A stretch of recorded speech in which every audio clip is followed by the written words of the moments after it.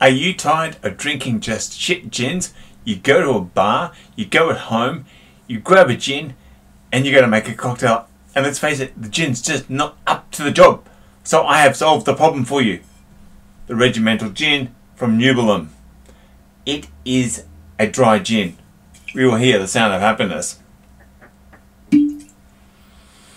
We will smell the sound of happiness. Smell of sound of happiness. That's how good it is. I'm smelling sounds. Smell of happiness.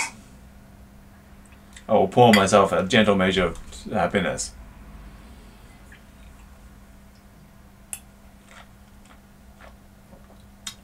This gin is what happens when people get really pissed off at drinking cocktails that are made from gins that are simply not up to the job.